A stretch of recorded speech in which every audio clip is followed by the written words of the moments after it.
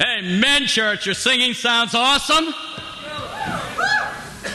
Today we're going to begin a new series. In the past, we've studied out different books in the Bible. Our last series was on the book of Luke. But for the next 3 weeks, we're going to be focusing our attention to studying out the temple in the Old Testament. And if the ushers could at this time, please be handing out the pamphlets. Now, for the next 3 Sundays, we'll be hitting these subjects. First of all, today we're going to talk about revolution and revelation through the temple. Next week, which is Easter, we're going to talk about celebration of the temple. And then the following week, sanctification of the temple. Now, let's be turning to 2 Timothy chapter 3. We're fired up, bro. In 2 Timothy 3, which is written in about 66 AD, a few months before Paul passes from this world, we read these words of Paul to his son in the faith, Timothy, beginning in verse 14. But as for you, Timothy, continue in what you've learned and have become convinced of, because you know those from whom we've learned it. And now from infancy you have known the Holy Scriptures, which are able to make you wise for salvation through faith in Christ Jesus. All Scripture is God-breathed and is useful for teaching, rebuking, correcting, and training in righteousness, so that the man of God and the woman of God, amen, may be thoroughly equipped for every good work. You know, this is the first Scripture that we study with individuals that really want to seek God. And yet, sometimes disciples don't even understand that the basic premise of this appeal to Paul is for Timothy to go by the Scriptures. Now, the Scriptures right here are the Old Testament Scriptures. The New Testament ones are just being written at this point. And he says these Old Testament Scriptures are useful for teaching, rebuking, correcting, and training in righteousness so that we will become mature. Amen, church? See, we need to have a conviction that we're not just a New Testament church, but we're a Bible church. Yes, the Mosaic Law has passed. We're not going to slay any lambs today. But bottom line, the teachings of the New Testament taken from the Old Testament are vital for our understanding of the Old Testament. You see, the Old Testament is the physical foreshadowing of the New Testament spiritual realities. So, for example, in the Old Testament, the people of God were in slavery in Egypt. They went through the Red Sea. They traveled in the desert for 40 years. Then they crossed the Jordan into the Promised Land. As disciples, we understand that slavery in Egypt represents our old life. The Red Sea is baptism. Going through the desert is our Christian lives. Amen, guys. We can relate to that. Crossing the Jordan is death, and then Promised Land is, of course, heaven to be with God. So we understand the Old Testament physical foreshadowing of the New Testament spiritualities is something that is vital to be understood. Now, does everybody have a handout at this time? This is a cranky handout. You need to keep it for at least 3 weeks, okay, guys? Right there at the front is just the beginning of the picture of Solomon's temple. If you just look at the side on the back, you'll see the side view of the temple. We'll talk more about that if you can see it right here. Now go to the section that says Temple Tour Guide, and then historical timeline and fascinating facts. And you will see 4 buildings. The first is the tabernacle. The second is Solomon's temple. The third is Zerubbabel's temple. And the last is Herod's temple. Now, I want us to go briefly through this, and then we'll get into the Scriptures. First of all, we need to understand that the tabernacle is kind of the foreshadowing of the temple itself. The tabernacle was designed by God and given to Moses. So you can read all about this in Exodus chapters 25 through 40.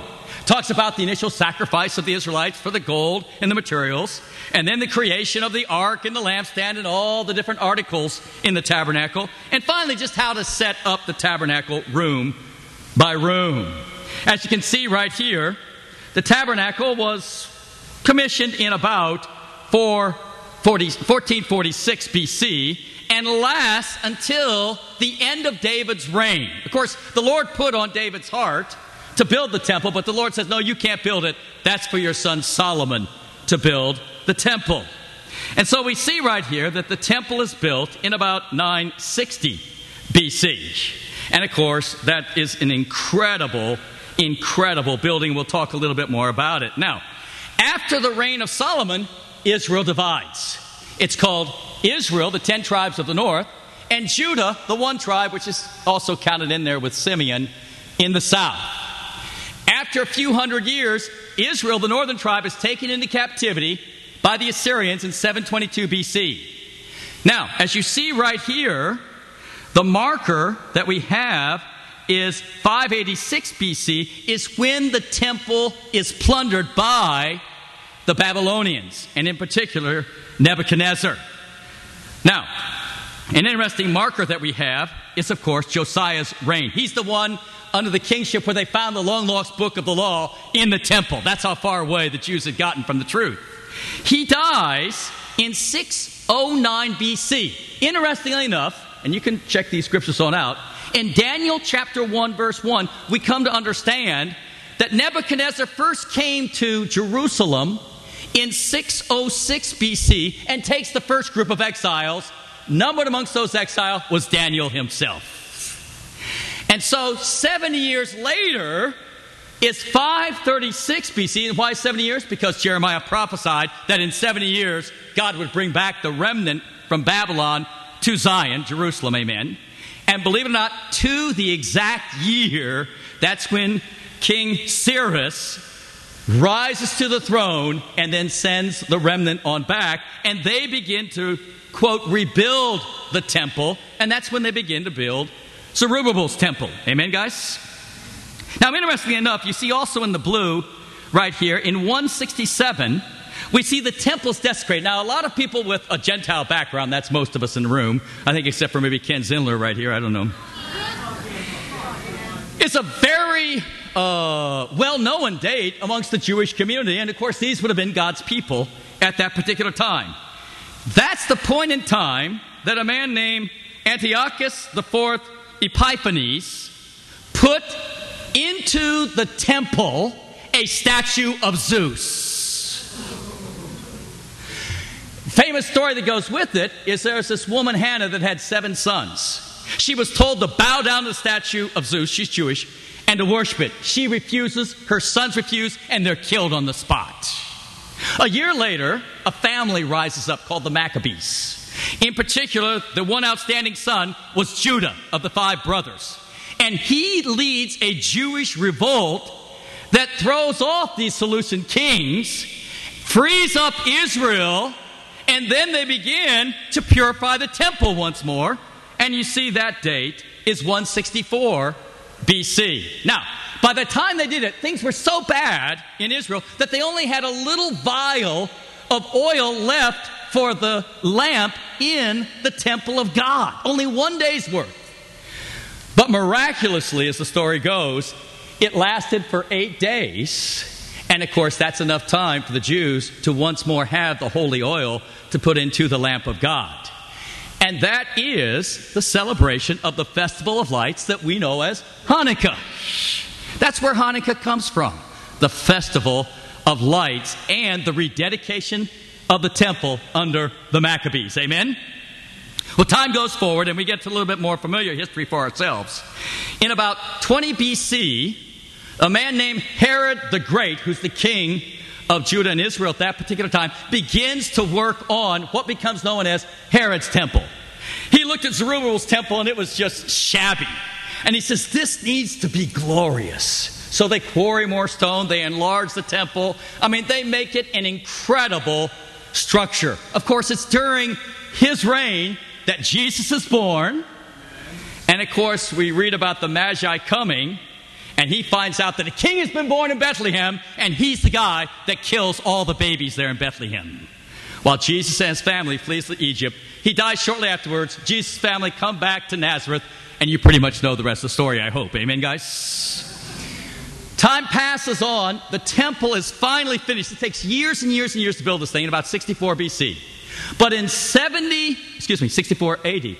In 70 AD, that's when Titus, the future Roman emperor, comes to Jerusalem and literally destroys the temple and the city and all of its 1 million people. That is the end of Judaism as we know it. And that's why the Bible says, in the last days, God says. It's the last days not of time, but of the Jewish nation, because God no longer had a physical nation. Now God had the spiritual nation of Israel, the church. Amen, guys? So I'll give you a little quick overview right here. There's some fun reading for the week. And remember to bring your pamphlet next week. Amen? Let's get into a little bit. Let's talk some more about the tabernacle. Let's get to the book of Exodus, chapter 24. Now, we're going to cover a lot of material today. Take notes. Go back and work it out, because there's a lot of great meat here for us all. Remember now that Moses has led the people through the Red Sea. He's begun to lead them in the desert.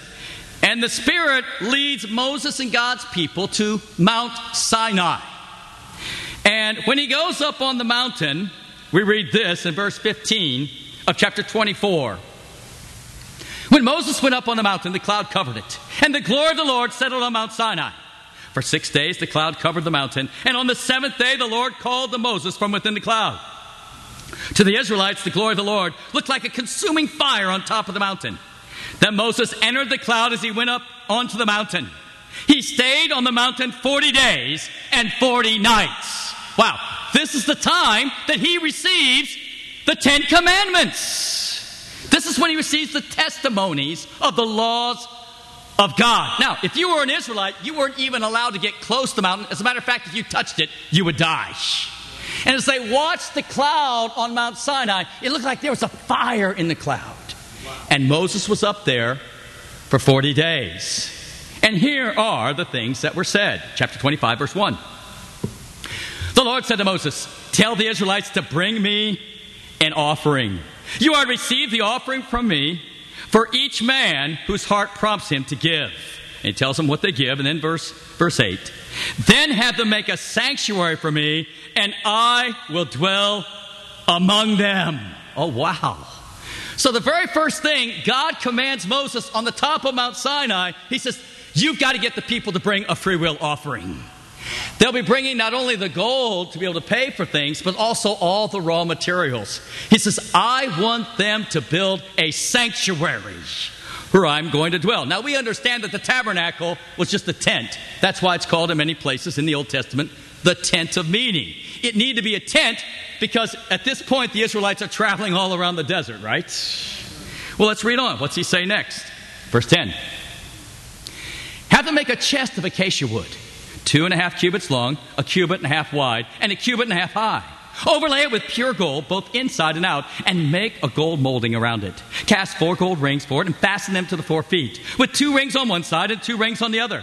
Then make poles of acacia wood and overlay them with gold. Insert the poles into the rings on the side of the chest to carry it.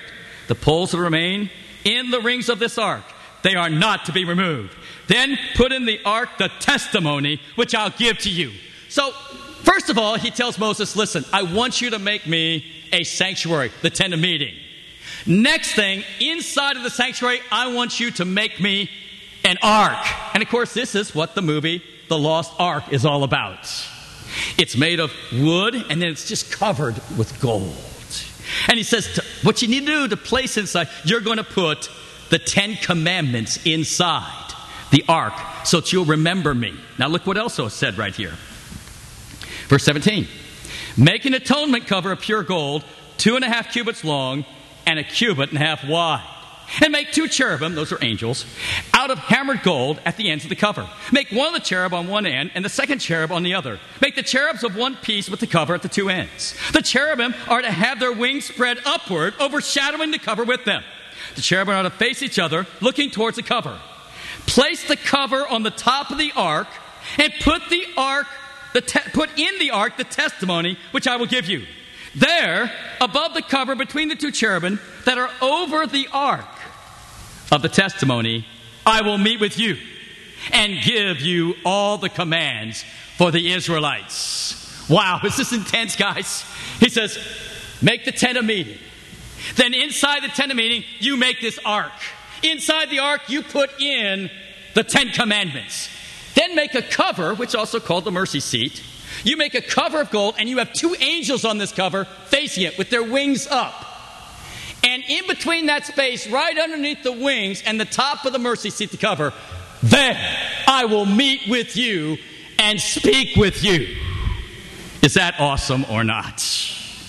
Now, go quickly on over to Hebrews chapter 9.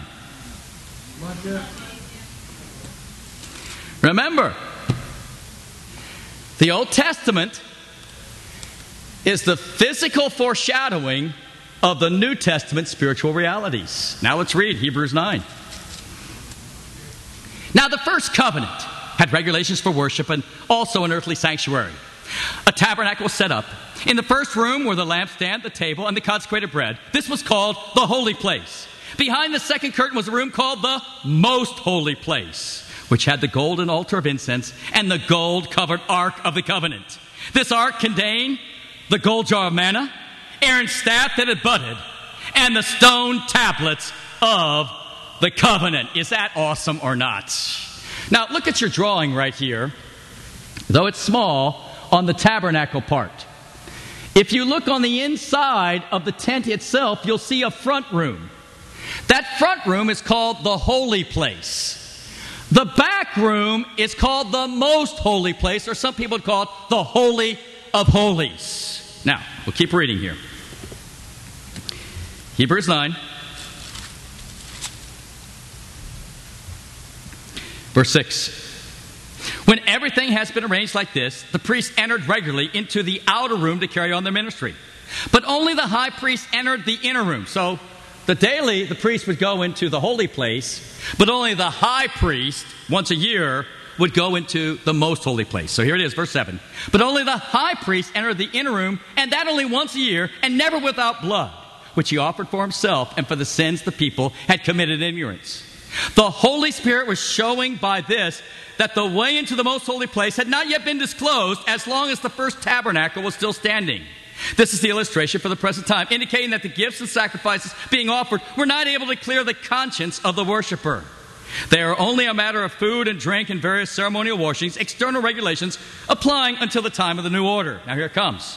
When Christ came as high priest of the good things that are already here, he went through the greater and more perfect tabernacle that is not man-made, that is to say, not a part of this creation. He did not enter by means of the blood of goats and calves, but he entered the most holy place once for all by his own blood, having obtained eternal redemption. The blood of goats and bulls and the ashes of heifers sprinkled on those who are ceremonially unclean sanctify them so that they are outwardly clean. How much more then will the blood of Christ, who through the eternal Spirit offered himself unblemished to God, cleanse our consciences from acts that lead to death, so that we may serve the living God? Does that fire you on up or not? You see, if you don't understand the Old Testament, there's no way you're really going to understand how awesome of a plan it is that Jesus Christ came to die for our sins. And once we've been washed with the blood of Jesus, now what is our life all about? Living to serve the living God. Are you with me here today? You know, I'm excited about the 5 people being baptized today. That's incredible. I'm particularly moved by John and Sophia Ashwood's decision. I mean, it's such an awesome thing when you're married and all the craziness of the world, and then you get the chance to confess Jesus as Lord and to be baptized, immersed in water, to have all your sins forgiven, and then receive the gift of the Holy Spirit and start fresh again. That's the promise for anybody that responds to the sacrifice of Jesus. Now, let's keep moving right here. We understand the tabernacle. Now, when the temple is built, It has the same floor plan as the tabernacle. You have the outer room, the holy place, and you have the back room, the most holy place, the Holy of Holies. But now, let's go see what the temple was all about. Turn to 2 Chronicles chapter 3. We're going to pull all these strings together at the end. You'll see where we're going.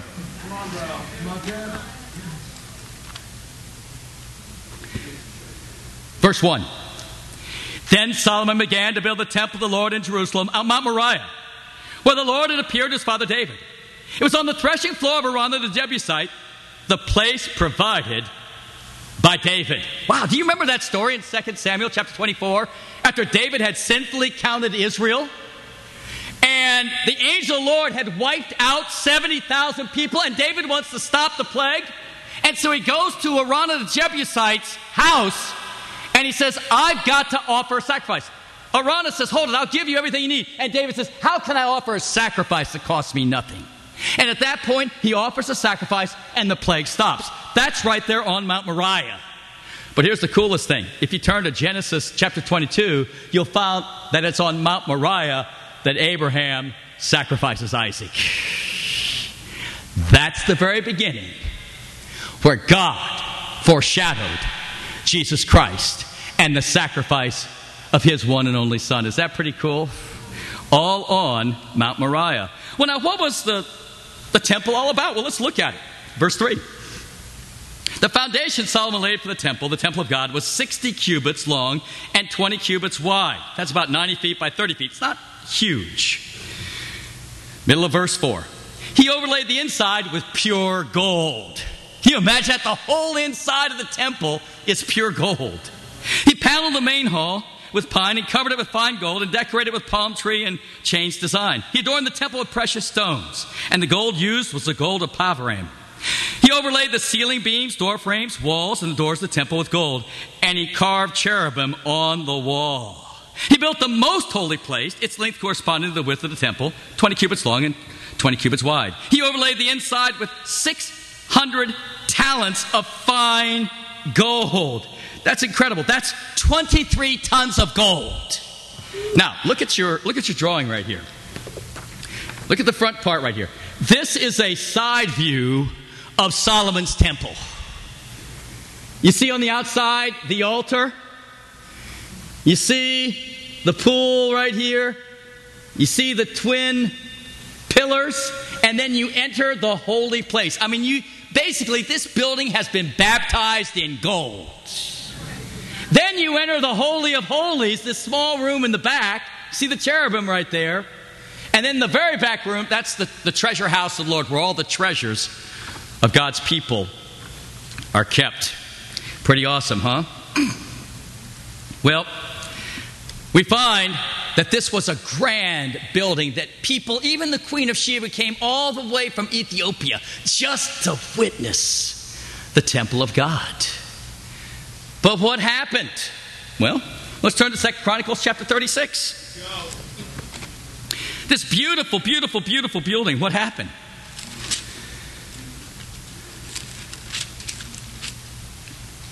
Verse 15. The year now is 586 BC. The Lord, the God of their fathers, sent word to them through the messengers again and again, because he had pity on his people and his dwelling place. But they mocked God's messengers, despised his words, and scoffed at his prophets, until the wrath of the Lord was roused against his people, and there was no remedy. He's saying right here, God could not fix up his people. There was no remedy for the spiritual sickness that Israel had. Verse 17. He brought up against them the king of Babylonians, who killed their young men with the sword in the sanctuary, and spared neither young man nor young woman, old man nor aged. God handed all of them over to Nebuchadnezzar. He carried to Babylon all the articles from the temple of God, both large and small, and the treasure of the Lord's temple, and the treasure of the kings and his officials. They set fire to God's temple and broke down the wall of Jerusalem. They burned all the palaces and destroyed everything of value there. He carried into exile the remnant who escaped the sword, and they became servants to him and his sons until the kingdom of Persia came to power. The land enjoyed its Sabbath rest all the time of its desolation, it rested until the 70 years were completed in fulfillment of the word the Lord had spoken to Jeremiah. You see, we need to understand, the temple was the dwelling of God. And the Israelites gloried in the temple, saying, hey, we're the people of God. But their lives were so far away from living by the word of God. God says, listen, I am no longer with you. And to show that, I'm bringing Nebuchadnezzar against you. He's got not only destroyed Jerusalem, but he is going to destroy the temple to show that I am not with you. I will take you then into Babylon for 70 years. That's the prophecy of Jeremiah, right? And remember that exile really starts in 606 BC. And it says, after 70 years, I'll bring you back. And that's exactly what the last part of 2 Chronicles 36 talks about, is that the Lord moved the heart of Cyrus to bring back a remnant. Amen? That's the same thing it says in the first part of Ezra, the next page on over. And so, when the people began to go back, they began to rebuild the foundation. Look at chapter 3 of Ezra.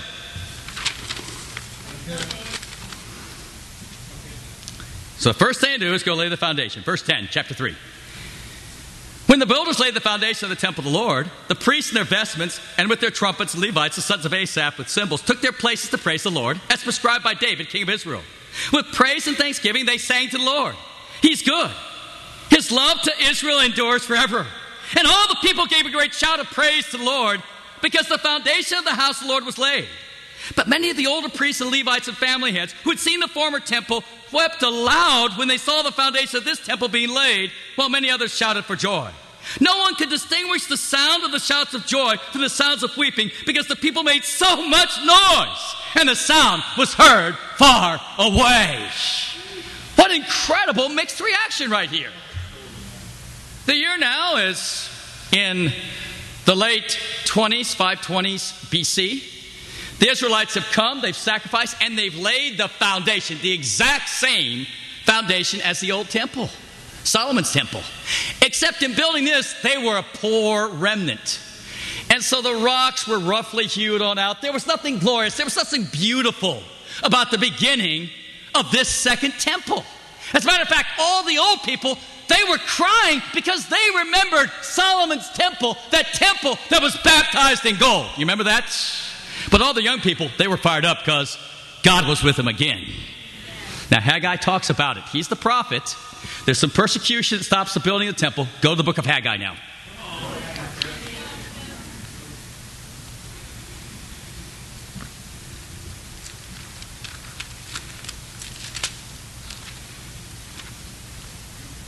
In Haggai chapter 2, after the vicious persecution against the Jews, Haggai gets them building again. In chapter 2, verse 3, we read, he's talking to the Jews. Who of you is left that saw this house in its former glory? How does it look to you now? Does it not seem like nothing? Wow. But now be strong, O Zerubbabel, declares the Lord. Be strong, O Joshua, son of Jehozadak, the high priest. Be strong, all you people of the land, declares the Lord, and work. For I am with you, declares the Lord Almighty. This is what I coveted with you when you came out of Egypt. And my spirit remains among you. Do not fear. This is what the Lord says. In a little while, I will once more shake the heavens and the earth, the sea and the dry lands. I will shake all the nations. The desired of all the nations will come, and I will fill this house with glory, says the Lord Almighty. The silver's mine, the gold is mine, declares the Lord Almighty. The glory of this present house will be greater than the glory of the former house, declares the Lord Almighty. And in this place I will grant peace, declares the Lord Almighty. What's Haggai say right here? He says, okay, outwardly it doesn't look like much because we're a poor people now. He says, but you need to understand that now God is with us. And if God wanted to, I mean, he is the God of all the gold in the world, all the silver. He could give us more money, but that's not what God wants. God wants us to understand that he is with us. And then he gives them a promise. He says, bottom line, the glory of this house will be greater than the glory of the former house. Why? This is a prophecy of Christianity. The Jewish nation was the former house. And of course, the Christian spiritual Israel would be the present house. You know, I can't help but think about so many parallels that run between the old movement that so many of us were a part of and the new movement right now. I can remember a time back in the early 90s, I sat down with a couple that just come on into an incredible inheritance. And they wanted to meet with Elena and myself, and they wanted to share with us how much money they had decided to give to the church. And they said, we want to give $2 million. I go, wow, amen, come on. I don't know how many times you've been offered $2 million, but that was a cranking conversation right there. You know, this particular missions contribution, no one's come to Elena and me and offered $2 million. But you know, I see the hearts of the people. I think about Cam and Lynn, who was just coming on over here to visit Burgundy 3 weeks ago for Women's Day. And then she stayed 3 weeks and got restored in the Lord. Didn't have hardly any money, but you know something? She left $500 for the missions contribution. I think about the little remnant group up in San Francisco. There are 6 disciples up there and 2 wannabe disciples. I mean, they want to get baptized. I mean, they have sold everything that's precious to them. Our new sister Maria, she has this kind of Disney snow globe set, you know. And to her, they're worth a lot. She's been selling those. Her husband, Chris, who's not a Christian, he has all these famous football jerseys. And he's been selling those. That little group of disciples has sent us $5,000 from the missions contribution. Now, maybe that's not $2 million, but let me tell you something. With hearts like that, we cannot be stopped. Are you with me right here, church? See, we got to get a conviction that what God is doing now is incredible. Why? God is with us. Amen? You know, when you come to Herod's temple, we'll talk a little bit about that more next week on Easter Sunday. But bottom line, we need to understand that by AD 70, the prophecy of Jesus had come true. In Matthew chapter 24, verse 13, where it says, after this gospel, the kingdom has been preached to all nations. Then the end will come. And the end he talks about is the end of the Jewish nation, the physical Jewish nation, and the Mosaic law being practiced. And so by 70 AD, Jesus prophesied that the world would be evangelized. Amen, guys? Well, let's get into these revolutionary revelations. Remember, the Old Testament is the physical foreshadowing of the New Testament spiritual realities. Let's turn to 1 Corinthians chapter 6.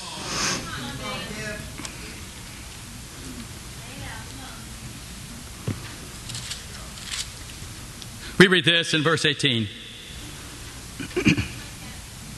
Flee from sexual immorality.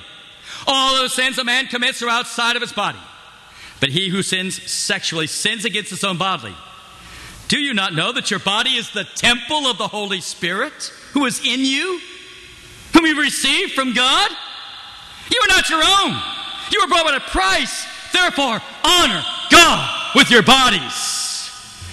Number one, our bodies are the temple of the Holy Spirit. Well, we understand that now. That means that God is with us. God's Spirit's with us. In the Old Testament, the Spirit of God was only with the leaders, like with Moses and with David and with the prophets. Now the promise is that God's Spirit will be with anybody who makes the decision to be a disciple of Jesus Christ and be baptized for remission of sins. Is that awesome or not? So how do we treat our bodies then? Well, no more immorality. No more pornography.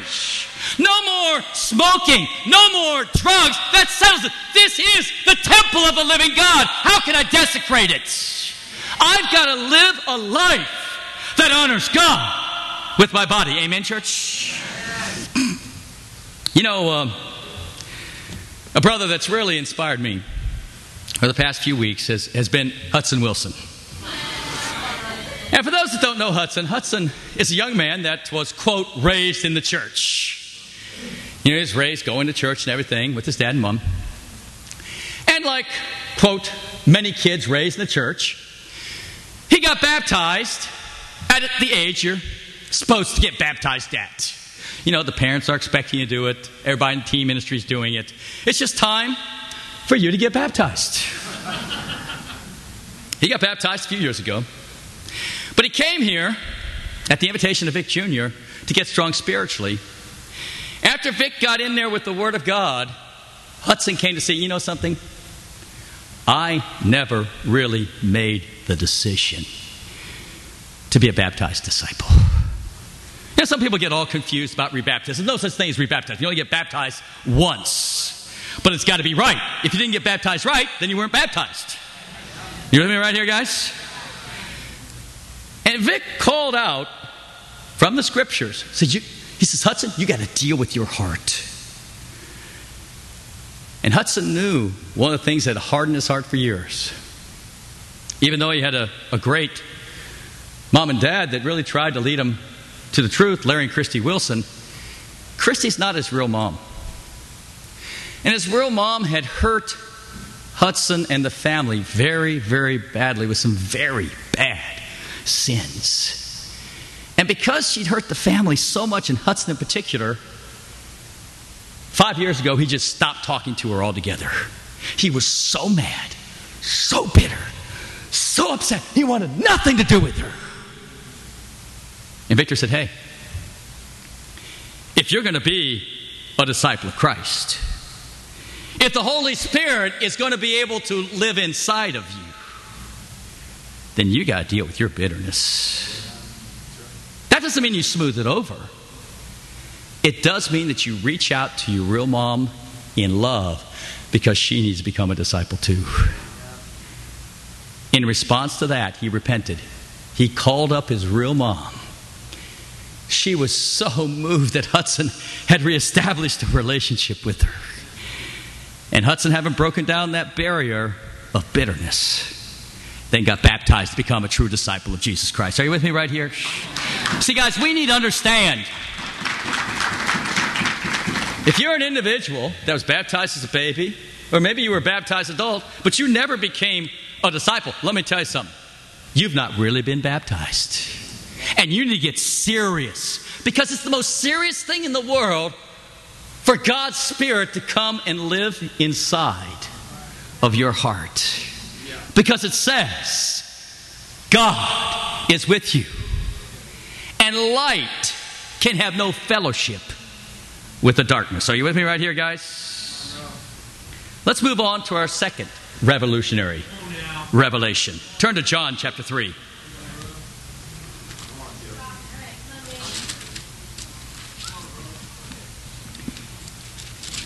Let's back it up to John 2. Many individuals, when they read the Bible, they're thrown off by the fact that the Jewish writers don't write everything in chronological order. That's just a Western thought that we have. So when we see the clearing of the temple in John 2, that wasn't at the beginning of Jesus' ministry. It was at the end of the ministry. But it's written in a way that presents the gospel in John's mind the best. So right here, Jesus clears the temple. And then we read in verse 18 these words. Then the Jews demanded of Jesus, what miraculous kind can you show us to prove your authority to do all this? Jesus answered them, destroy this temple, and I will raise it in 3 days. The Jews replied, it's taken 46 years to build this temple, and you're going to raise it in 3 days? But the temple he had spoken about was his body. After he was raised from the dead, his disciples recalled what had been said. Then they believed the scriptures and the words that Jesus had spoken. See, our second revolutionary revelation is that Jesus' body is the temple of God. And right here, he was talking about Herod's temple. He says, you tear down this beautiful temple that was still in the process of being built. He says, you tear it down, and in 3 days' time, I will build it back. And of course, he was talking about his resurrection. And of course, that is what separates Christianity from, quote, all other religions. Amen. We believe Jesus rose from the dead. Are you with me here, church? And you'll hear a lot more about that on Easter Sunday, next Sunday. Amen.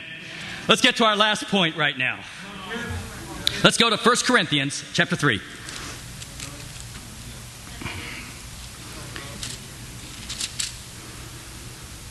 Paul writes here in verse 16, don't you know that you yourselves are God's temple and that God's Spirit lives in you? If anyone destroys God's temple, God will destroy him. For God's temple is sacred, and you are that temple. Well, right here, he's not talking about someone's physical body. Right here, he's saying the church, the body of Christ, the family of God, is also the temple of God. Now, look over to Ephesians 2 in a scripture that we teach everybody that wants to become a disciple. See if this has a little bit greater impact on you now. Ephesians 2, beginning in verse 19. Consequently, you are no longer foreigners and aliens, but fellow citizens with God's people and members of God's household, built on the foundation of the apostles and prophets, with Christ Jesus himself as chief cornerstone. In him the whole building is joined together and rises to become a holy temple in the Lord. And in him you two are being built together to become a dwelling in which God lives by his Spirit. Is that awesome or not? See, God's church is God's temple. That's where God lives. That's what makes the church so awesome. That's what makes it so amazing. Now let's look at one more scripture to help us understand what going to church is all about. Turn to Hebrews chapter 12. It's interesting there in Ephesians 2, he talks about laying the foundation. Christ is the cornerstone, and all of us disciples, we are the temple of God. And collectively speaking, this is where the Spirit of God dwells. Now, the writer of the Hebrews says a little bit different, but equally powerfully. In Hebrews 12, verse 18, see if you recognize some of the Old Testament foreshadowing. In verse 18, he says, you have not come to a mountain that can be touched and that is burning with fire, to darkness, gloom, and storm. Okay, and what's he talking about right here? Mount Sinai, right? He says, you've not come to that kind of a mountain of darkness, gloom, and storm, to a trumpet blast, or to such a voice speaking words that those who were to beg that no further word be spoken to them, because they couldn't bear what was commanded. If even an animal touches the mountain, it must be stoned. The sight was so terrifying that Moses said, I'm trembling with fear. Now, if Moses is afraid, that's a cranking sight, guys. Now look at this. But you have come to Mount Zion, to the heavenly Jerusalem, the city of the living God. You have come to thousands upon thousands of angels in joyful assembly, to the church of the firstborn, whose names are written in heaven. Does that fire you on up or not? Verse 28, therefore, since we are receiving a kingdom that cannot be shaken, let us be thankful and so worship God acceptably, with reverence and with awe. For our God is a consuming fire. You see, he says, you're on Mount Zion.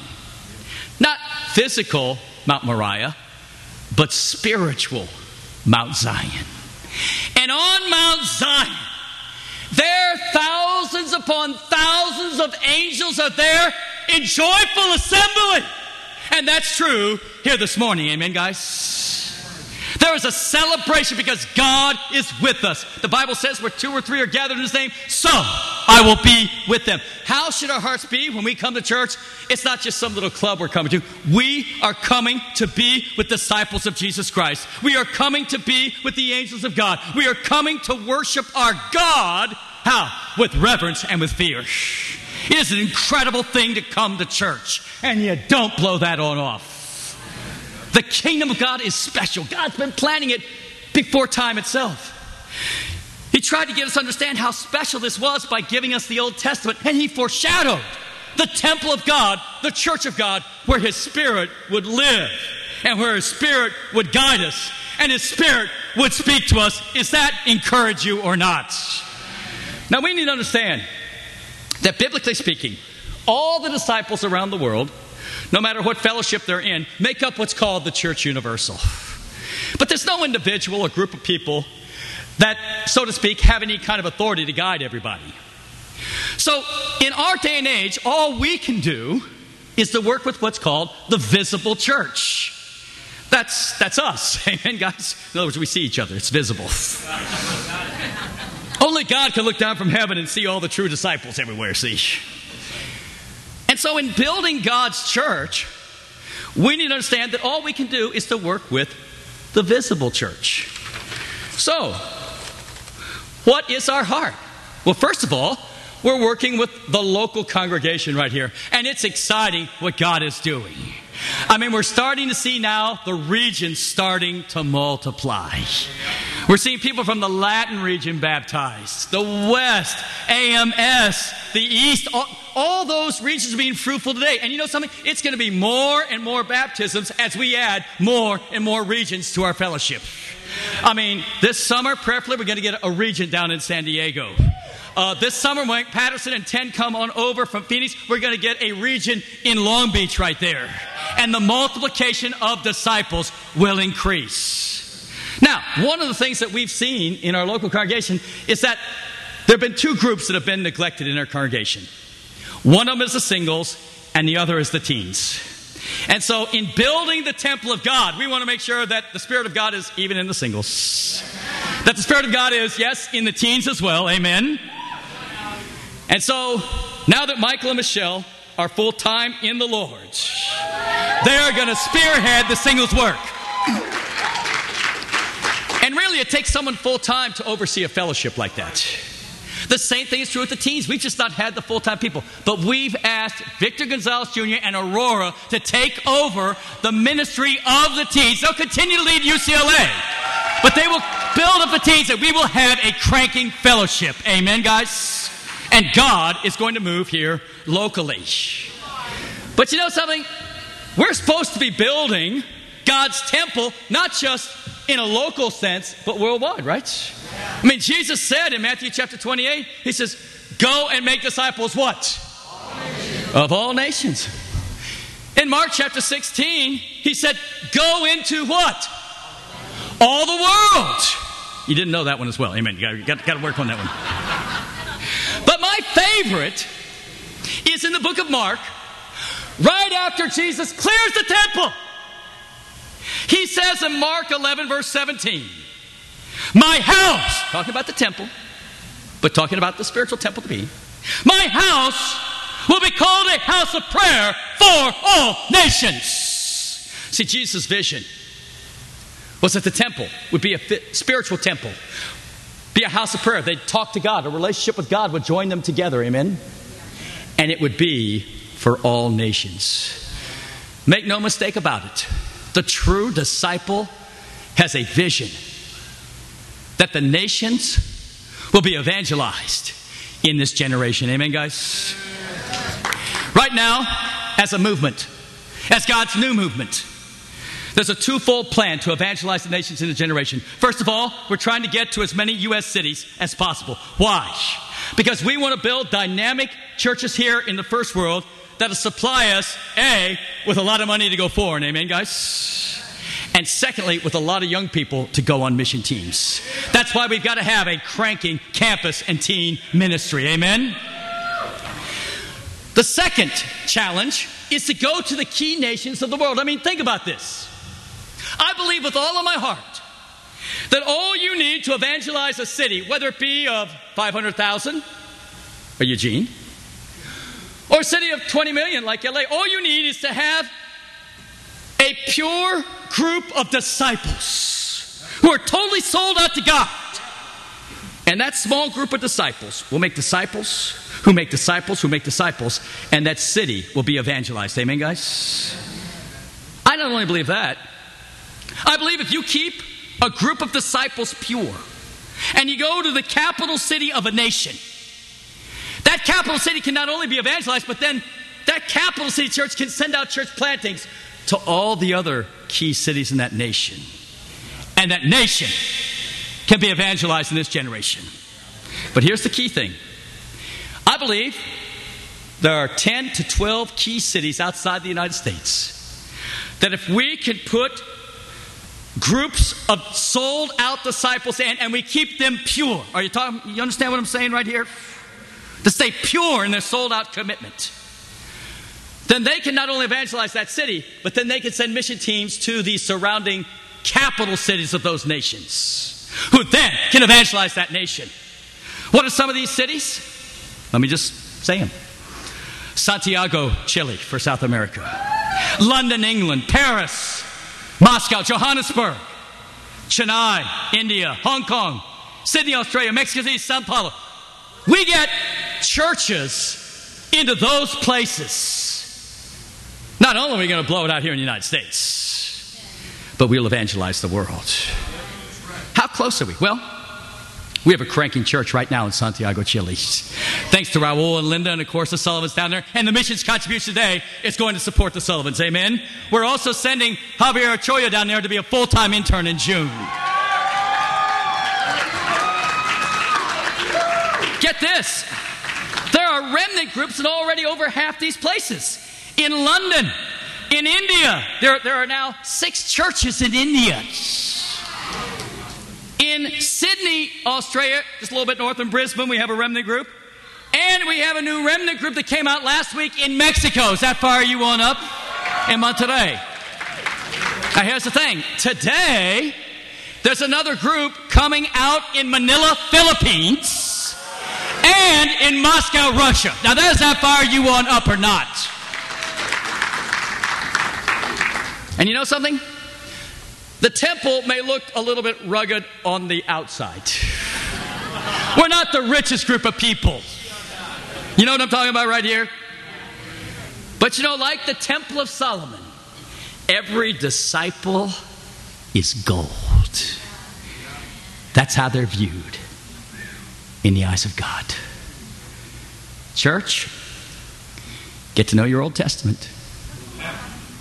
Come to understand the temple of God and God's planning for this very hour, so that we could build His temple, not just some local autonomous little temple, no, but to have a temple that would complete Jesus' vision, to be a house of prayer for all nations in this generation.